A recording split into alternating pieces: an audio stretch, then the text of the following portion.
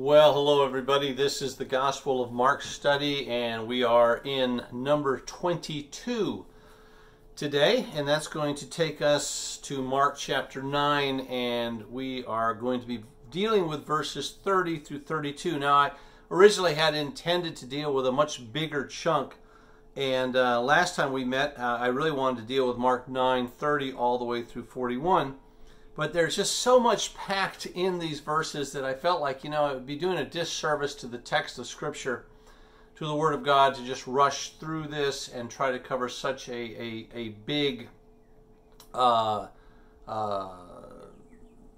span of material. And so I have kind of broken this down, and today we're going to not be able to cover it as well. We're going to find ourselves really in verses 30 down through 32, and dealing with something I think is really interesting, which is why it was that the disciples just couldn't seem to grasp what Jesus was telling them about his future death. And I think there's some important spiritual truths for us to mine out of this passage that can be very helpful for us, even as we think about our future. When we think about the truth of the Word of God, and it talks about certain things in general terms about our future, and some of those things, we'll talk about them in just a little bit, do have a tendency to scare some believers.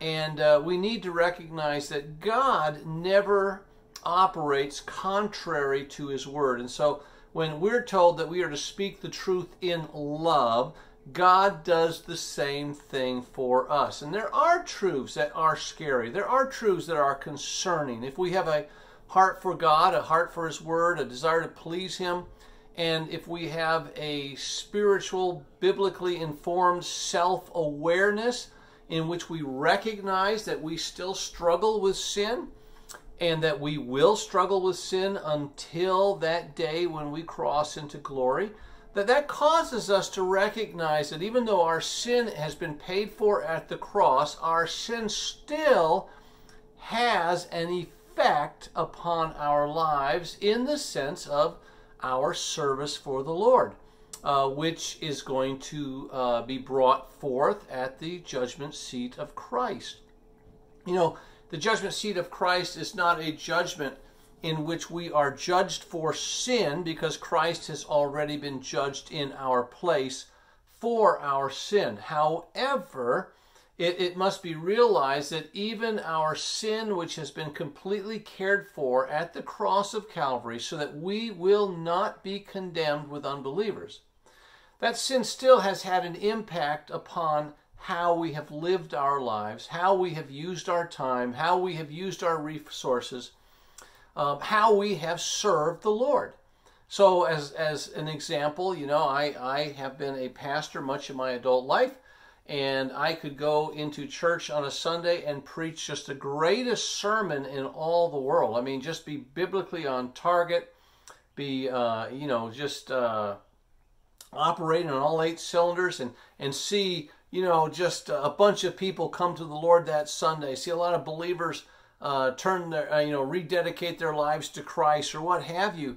But say before the service I got in a fight with Nancy, and I was doing something I shouldn't have done, and I got angry, I was selfish, and instead of repenting of that sin and confessing that sin to the Lord and making things right with Nancy, I just went to church to preach my sermon. Well, that sin has been taken care of at the cross of Calvary. Yes, it has. I'm not going to be condemned for that sin or those sins that I committed against my wife. However, those sins still have an impact upon my ministry for that day. And so great things could have happened as a result of that sermon, as a result of God using His Word.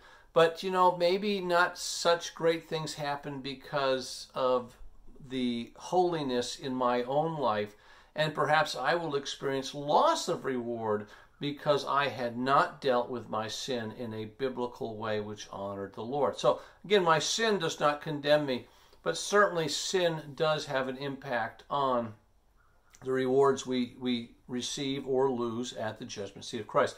You know, if you're a believer and you spend an amount of time involved in some kind of sinful practice, some kind of besetting sin, well, that time that is spent pursuing that sin is time that you have lost for service to the King, and therefore there's a lost reward. So again, you're not judged for your sin because sin has paid it all, because Christ has paid it all. Let me make sure I say that right. Christ has paid it all. But that sin does have bearing upon how you have used your life for Jesus Christ and service to Him. And that's going to have bearing upon rewards gained and rewards lost at the judgment seat of Christ. So we know we're going to stand before the judgment of Christ. We're going to give an account for our lives, and sometimes that's a fearful thing. But we need to recognize that that truth does not need to be fearful now. Right now we can be afraid of that because we don't have the grace right now to deal with that. We don't even have all the information about what that judgment will look like. But on the day that we stand before Christ, our Savior, who will judge our service to Him, He will be the one who's seated on that Bema seat throne. He will give us, equip us with that grace that is necessary to move through that judgment for His glory and for our eternal joy. Okay? So we get the warning now, and the warning scares us. And if we dwell too much on that warning, we could be petrified.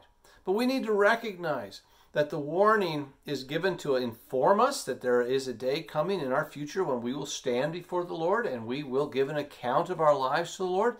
But it's not meant to petrify us, not meant to horrify us or to scare us. It is meant to inform us. But you know, this is not the day that we're going to stand before Christ. Therefore, we don't have the grace we need today to deal with that event. On the day that event takes place, God will give us His grace so that we will go through that day of judgment really unscathed.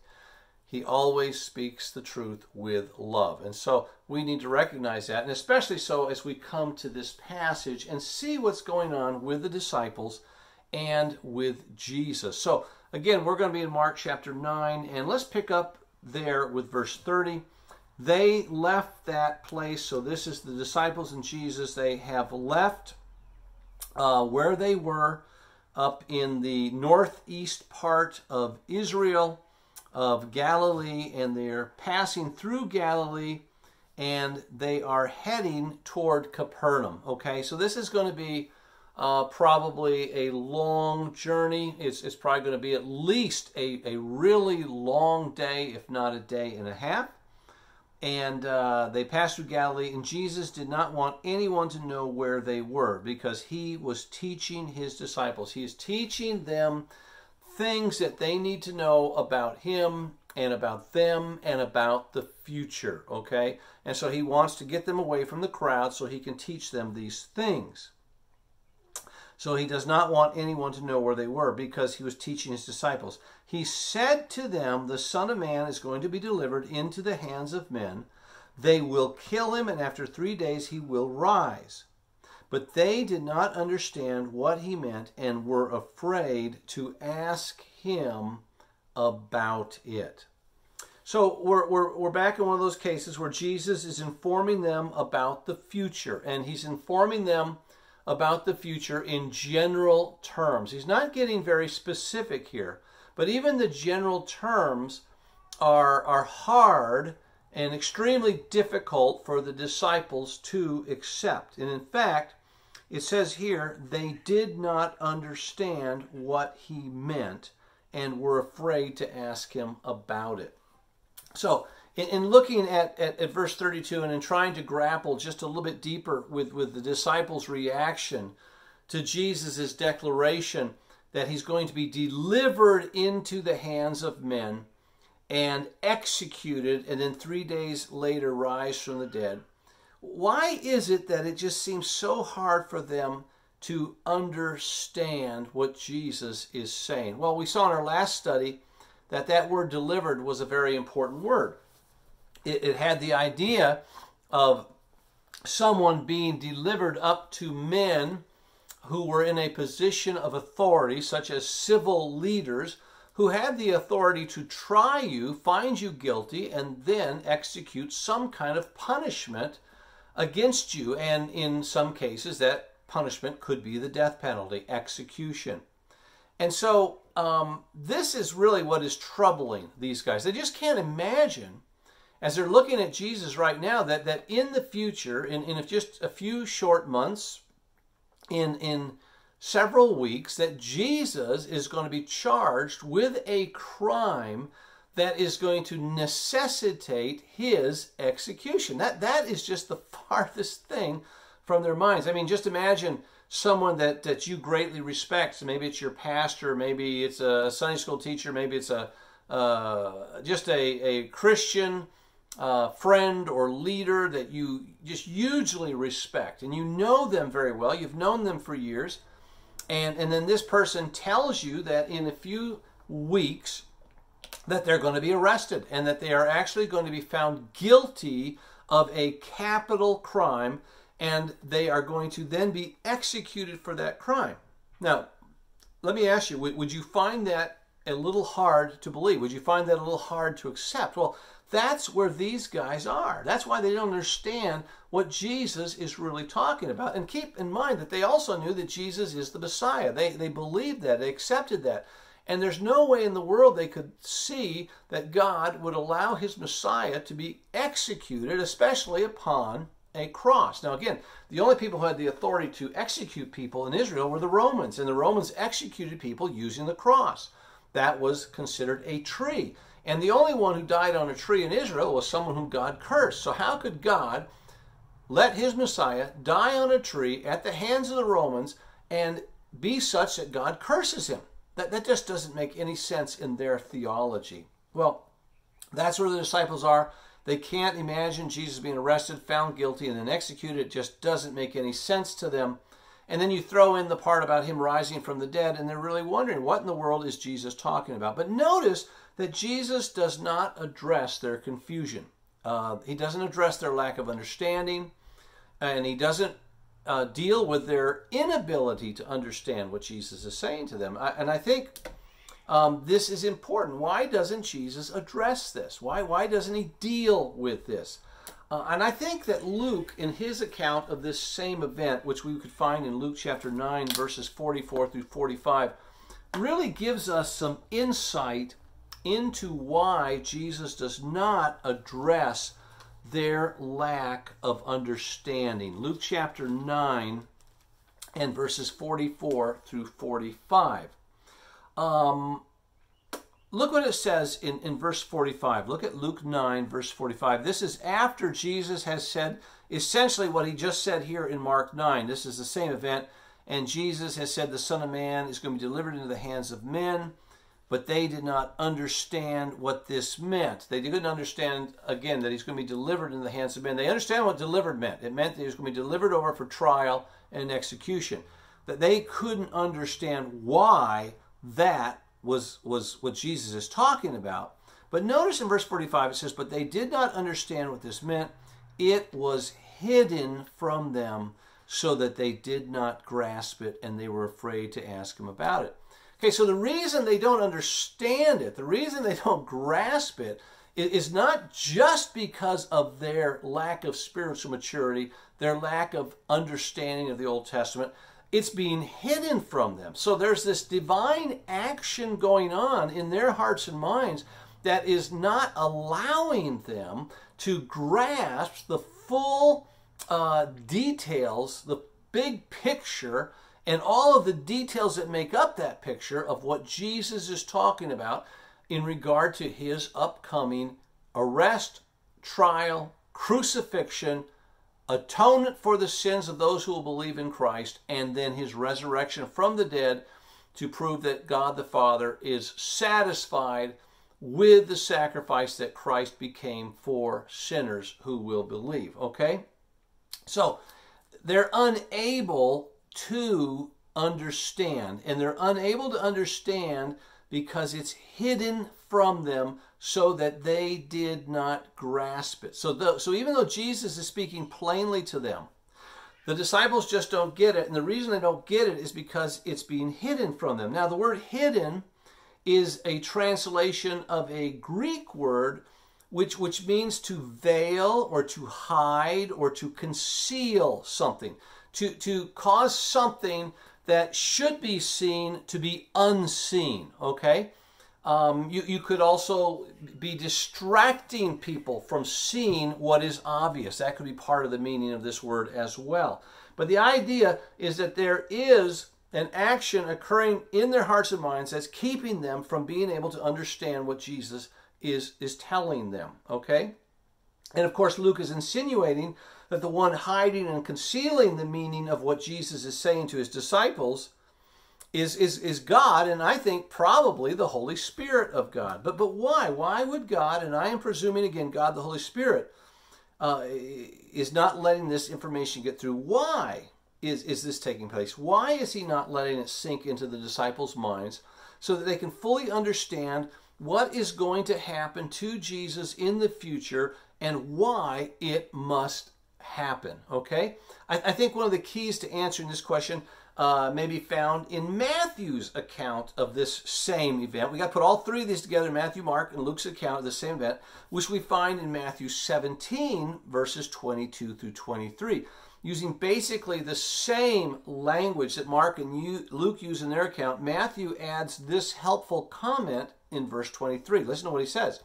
And the disciples were filled with grief. So after Jesus tells them he's going to be delivered up to men, he's going to be tried, he's going to be executed, he's going to rise the third day, the disciples were filled with grief. The word grief, in fact, the whole phrase filled with grief is pregnant with meaning, poignant with meaning. It explodes with meaning when you really understand what the phrase is talking about. The idea is that they were deeply grieved to the point that this grief was overwhelming them when they heard Jesus tell them that he was going to be delivered into the hands of men who would kill him, and on the third day he would be raised to life. In other words, they were so deeply and so heavily depressed by this news, and that's what the word means. It has the idea of depression, being made heavy in spirit, heavy in your soul. So they're heavily depressed by this news, and they're so deeply and so heavily depressed, not heavenly, heavily depressed, that it threatens to consume them, to paralyze them. Almost the kind of depression that keeps you from getting up in the morning. I don't know if any of you have ever experienced that kind of a depression, that just kind of a deep sense of depression that really just shuts everything down. And that's what they are threatened by right now. That's what they are beginning to experience. And so the Greek words that Matthew uses in this phrase, filled with grief, are reflecting a heaviness of emotion, again, what we would call depression and or discouragement, that's really over the top. It's beyond degree, beyond comprehension, beyond the ability to deal with, okay? So this is really some heavy stuff here. So these guys are really in a bad place as they are contemplating what Jesus is telling them, and they're just not able to deal with this. They're just not spiritually at a place where they can deal with what Jesus is saying to them right then, okay? They can't deal with it right then, and that's a key thought, right then, okay? At this point in time, they can't deal with this truth, okay? The grace they need to deal with this truth is not going to be provided until the truth becomes a reality. As a warning, grace is not provided for it at this point, and so they don't understand it. Now, in just a few months, they're going to have to deal with this, but not now. They weren't ready to deal with it now, and in all honesty, they really are going to have a hard time dealing with it when the information does become reality at the cross, and we know that story. When they all leave, they all desert Christ. But at least they're not going to be blindsided by this truth, because Jesus is telling them right now, in general terms, this is what's going to happen. And they would remember this after the fact, okay? But here, a few months out, here prior to that event taking place, they're not spiritually ready for this information, but they still need to hear it because they're going to need to know about it later on. But they're still not ready for it, okay? And they don't have the grace to deal with it right now. So according to Luke's account, this full information, unadulterated meaning and understanding of what Jesus is saying to them is hidden from them. And the idea is it's actually blocked out of their minds so they can't even grasp it. They can't grapple with it, okay? And that's interesting what the Holy Spirit of God is doing there. He's just not letting it get in, okay? That they're going to have a memory of it, but he's not letting them really have to deal with it right now. Because even thinking about it is causing them to be overwhelmingly paralyzed with grief, let alone if they had to grapple with it for any length of time at all, okay? Now, notice Jesus doesn't chastise them for their depression. He doesn't chastise them for their lack of understanding or the fact that they're not spiritually mature enough to deal with this information. Rather, he has amazing sympathy for them and on them. And instead of giving them the future in all of its color, its details, and its specifics, he holds back. He gives them a general overview of what's going to happen, and then I think the Holy Spirit conceals and veils their minds, from what they're being tempted to conjure up, so that their depression and anxiety over this information does not, in fact, cripple them. Okay, there's a tendency that it could do that. They feel the prick of the needle, but they don't feel all of it going in. Okay, in essence, the Lord himself hid it from them because there was just too much for them to bear. So the Lord allowed their self-protective disbelief to shelter them and shield them from too great a sorrow and too great an anxiety that would have literally turned them into people suffering from ongoing panic attacks until the day Jesus actually did die on the cross. And of course it says at the end of Mark 9:32, they were afraid to ask him about what Jesus had just said. They didn't want any more information, and Jesus doesn't give them any more information. And this is really one of God's mercies, I think, that we don't know the future, and especially our future. Listen, that's a sweet mercy, folks, because if you and I knew the future, we wouldn't and we really couldn't enjoy life, because we know that our future is going to end in sadness. I mean, we're all going to die somehow. Now, yes, we'll be released as believers into glory, but still that act of dying is still a sad thing. It's still a fearful thing, especially if you don't know how you're going to die. But think about if you knew how you were going to die.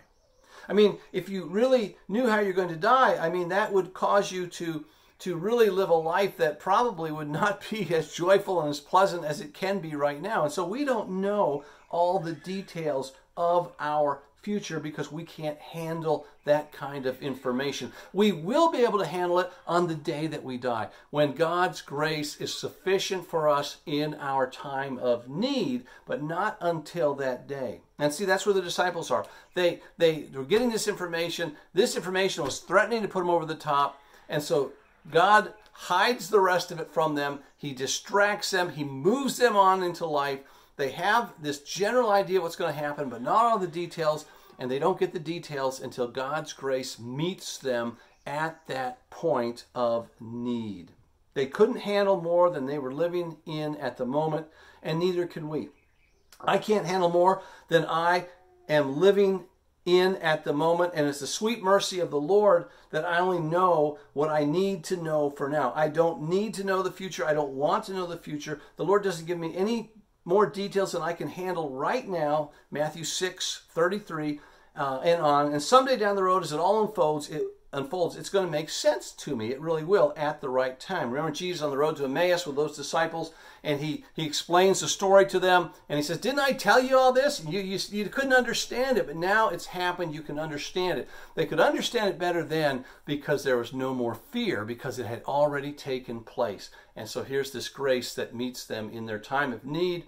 Jesus always communicates truth with love. Speak the truth in love. And so he speaks the truth to us. And even when the truth might scare us, we have to keep in mind that when the truth becomes reality, we will meet God's grace at that point in time so that that truth can be born with joy. And that's how God does it. And I think we see that in this passage right here. Now, before we move on, I think there's something else that's important for us to see here in the story. Jesus' words, which were truth, and specifically the facts about what was going to happen to him in the near future, resulted in bringing the disciples to the end of themselves as they experienced this overwhelming depression at the thought of what Jesus was saying to them in just small bites. And sometimes, you know, that happens to us. Again, I mentioned as I began the study today that sometimes we are fearful of the judgment seat of Christ. And we really shouldn't be. 1 John 4 makes the point that we should not be fearful of that event. Okay, and as we grow in Christ, I think we come to terms with that. But, you know, again, there is going to be rewards. There's going to be loss of rewards. There's going to be an accounting given to the Lord for how we have served him. Again, it's not a judgment to determine our eternal destiny. That was determined at the cross. But it is a judgment which does determine the gaining and loss of rewards and perhaps privileges and responsibilities in the eternal state. We don't have all the details on that. God gives us this information in general terms, and sometimes that can be scary for some believers. But listen, when that day comes, guess what? You're going to have the grace. You're going to have everything that you need to get through that day. So don't be afraid of that day. The one who sits on that throne is our Savior, the one who loves us, the one who went to the cross and gave his life up for us that we might be redeemed. God's truth is always given to us, his people, with love and in love.